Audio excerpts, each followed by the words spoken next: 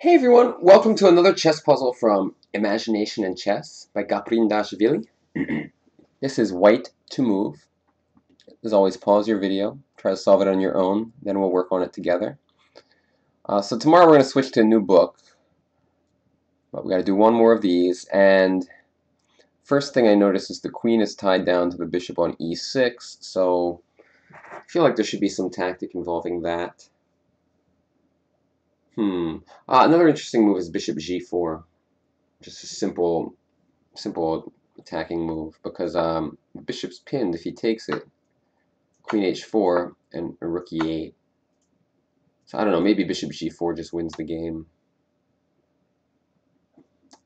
I don't know what he's going to do about it, honestly. I think it just wins. I mean, if king g8, I'm sure this is like total annihilation. I mean, queen e5 or rook f1. I think it's just a simple trading maneuver, bishop g4. I think this ends things.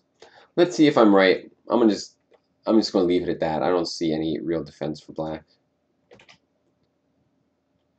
Yeah, bishop g4 wins.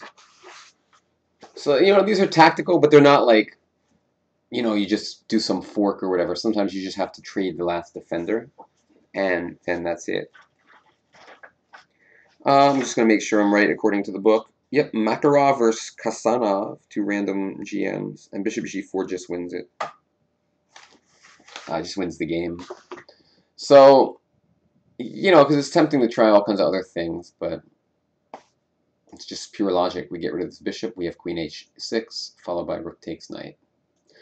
So that is all. Thanks, guys, for watching. I do like these puzzles. Some of them are pretty short and sweet, but they're good for testing your kind of ability to see quick knockout blows. And I think later in the book they get tougher and more complicated. Thanks for watching. See you tomorrow. Bye-bye.